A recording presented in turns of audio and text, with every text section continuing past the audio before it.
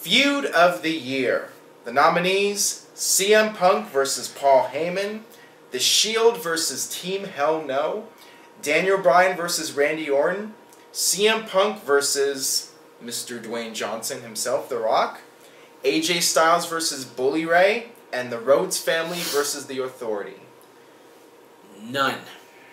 Yeah, I pick none of them. I know what you're saying here, because to be honest, I don't think there have been any really strong feuds this year.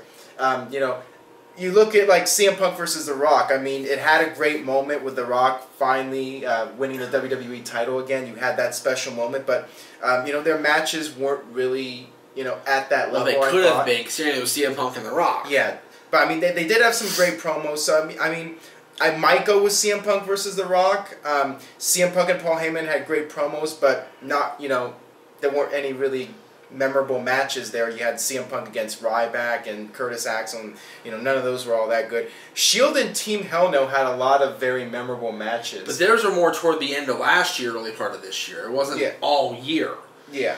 Honestly, I made my pick on my notes. I'm going to make sure I read this right, because make sure I got this right. And I enjoyed Rhodes Family versus Authority, but I mean, that was so short. It only went for about a month or so. Well, I noticed you have Daniel Bryan versus Randy Orton as a nominee. I think the nominee should have been in that category, Daniel Bryan versus The Authority. Because you remember, Bryan was even feuding with Vince for a while. Triple H just got teasing a babyface turn against Vince going into SummerSlam to help Bryan, and he did, and then he turned on Bryan, and you know, the whole McMahon family, including Vince, rallied against Bryan. So I think Daniel Bryan versus The Authority, in my opinion, is the feud of the year. All right, well, based on this list. Based on this list right here, I'm going to go with CM Punk versus Paul Heyman.